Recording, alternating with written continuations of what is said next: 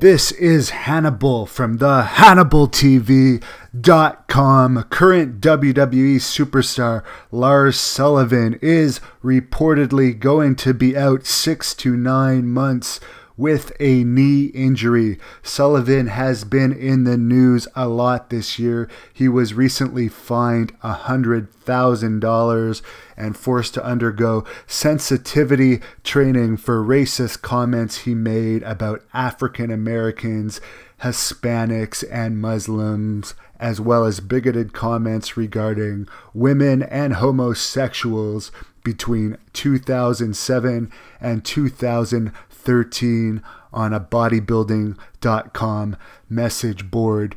He was also in the news in January, apparently because he missed WWE taping events due to having a panic attack. And apparently he was scheduled prior to that to actually have a match at Wrestlemania 35, but plans were changed after he missed those events due to his anxiety issues. So this knee injury is going to derail Sullivan again. Thank you for watching the Hannibal TV.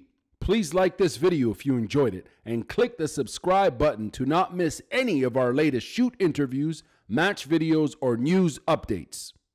Support us on patreon.com for $1.99 a month to watch our full shoot interviews ad-free and help our channel grow. Follow us on Twitter at the Hannibal TV for instant updates.